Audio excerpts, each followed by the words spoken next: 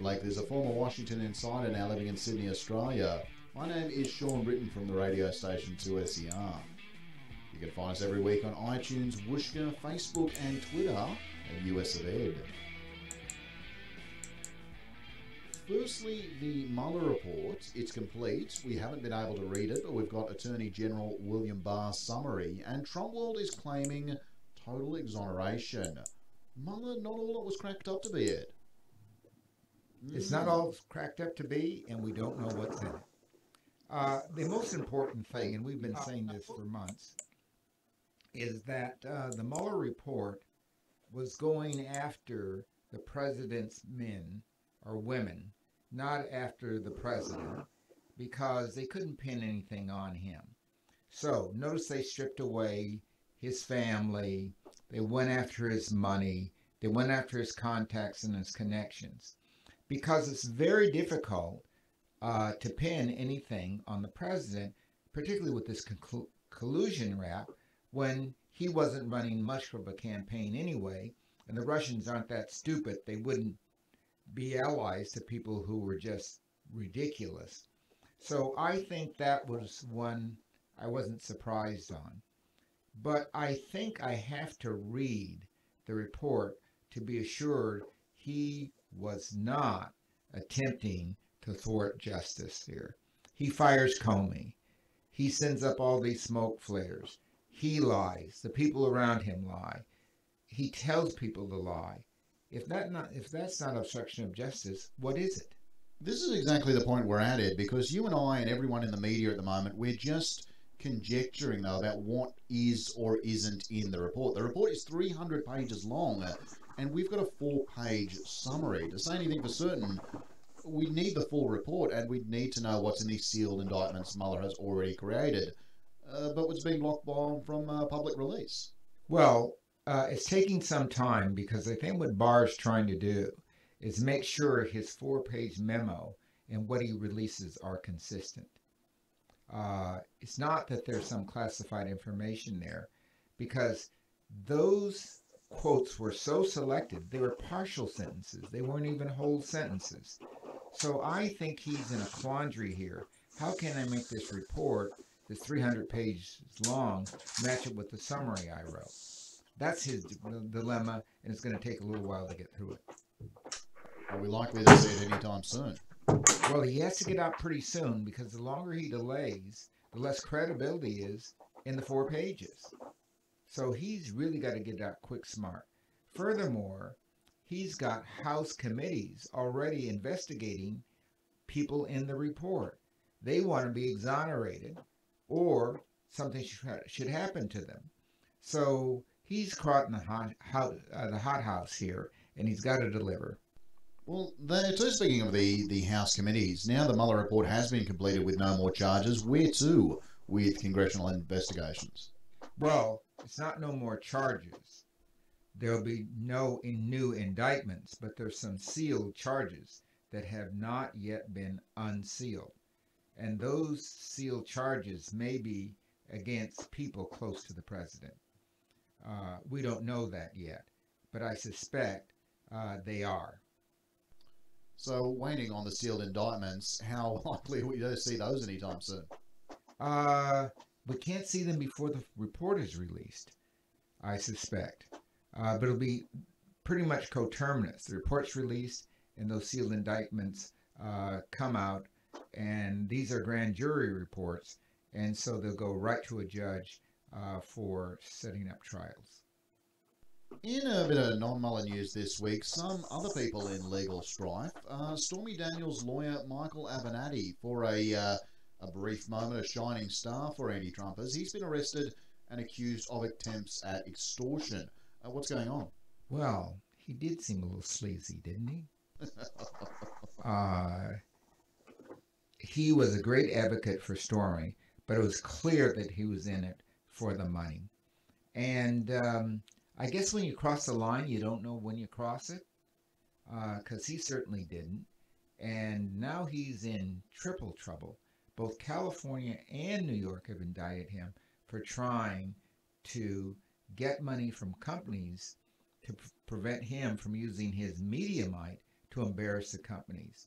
He's really in deep doo-doo now, and I don't think he's going to get out. And he can't appeal to the public and say, oh, they're after me, because it happened in 2 places. If it only happened in one, maybe.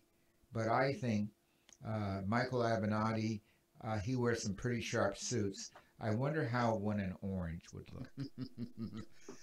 Actor Jussie Smollett, we hadn't talked about this one, but he made headlines firstly with claims he was attacked in a brutal, racially motivated assault by 2 men in Make America Great Again hats, claims that wound up being false. Now, he was charged with filing a false police report, but those charges this week have been dropped. This is not a good look, Ed. Well, I think we had the same thing with Trump. The charges that he was indicted for weren't going to stand up before a jury. And no prosecutor wants to go in unless he has all the goods. And I think there were conflicting pieces of evidence, including some witnesses that say they saw an event that looked like that, but they couldn't identify whether it was Smollett or not. So I think this is one of these issues, very much like Trump.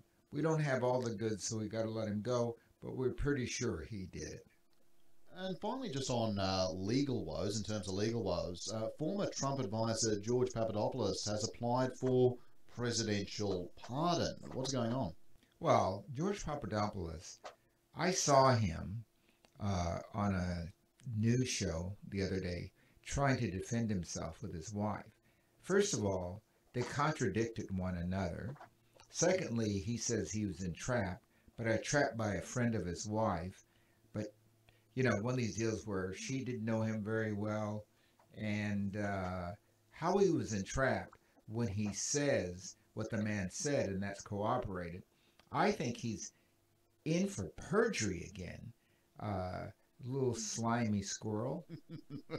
Said he got some street cred from being so close to Trump during his 12 days in prison, apparently. Yeah, he's lucky he got out of Trump land prison. I think there's now a full prison full of Trumpers. In other news, $1 billion has been diverted from Army funds in order to build a section of Trump's beloved wall, 57 miles of the wall, in fact, without congressional approval. This one seems like an interesting one, Ed. I don't know how that can happen. I'm being honest here. I don't see why the Army would even do it, because any Army officer who does this is in contempt of Congress and can go to jail, even though the chain of command goes to the president, but that's only in a time of war or national emergency.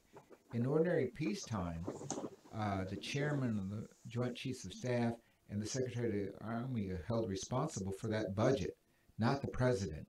So I think somebody could actually be in very deep trouble here. The Congress, Democrat and Republicans, cannot let this go. And in disaster news, the Midwest floods we talked about last week, devastating stuff.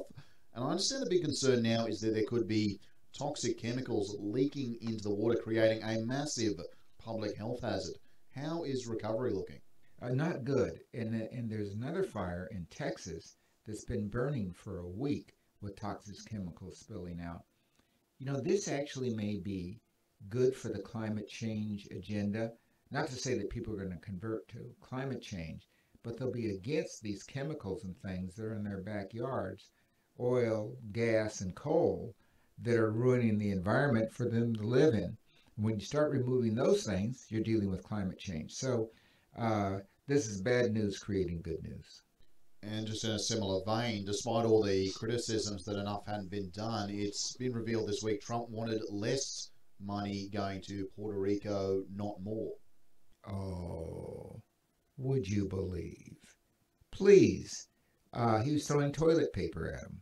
Let's get clear here. Puerto Rico is not a place he respects. He doesn't respect the government there, and he doesn't respect the citizens there. I don't know why he's doing this, because there's a boomerang effect with all Hispanics on this one. He's perhaps he doesn't think these things through, but these are citizens of the United States, and When he does this, the people of the Midwest said, we can't trust him either, and we're not sure we're going to get our aid. As a matter of fact, several hundred million has already been diverted to the wall of aid that would go to these Midwestern states. So this is not a monarchy.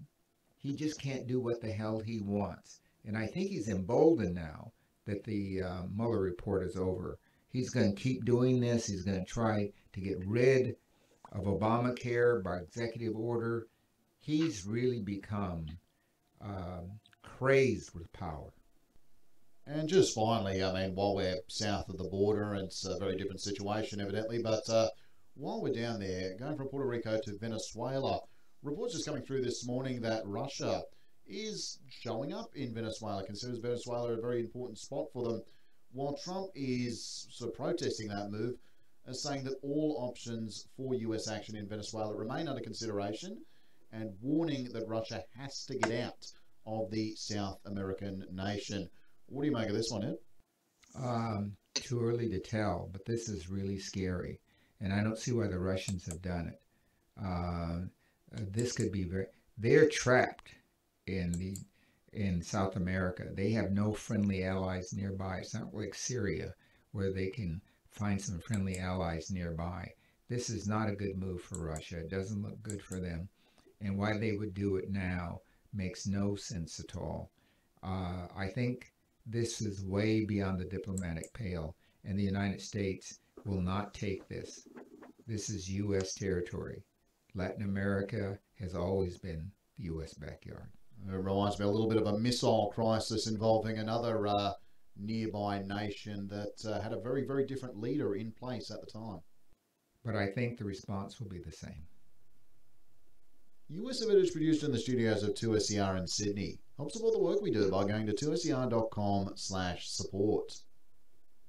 Ed and I'll be back next week to talk the latest in US news and politics. Subscribe on iTunes and Whooshka to stay up to date, and show us some love on Facebook and Twitter at US of Ed.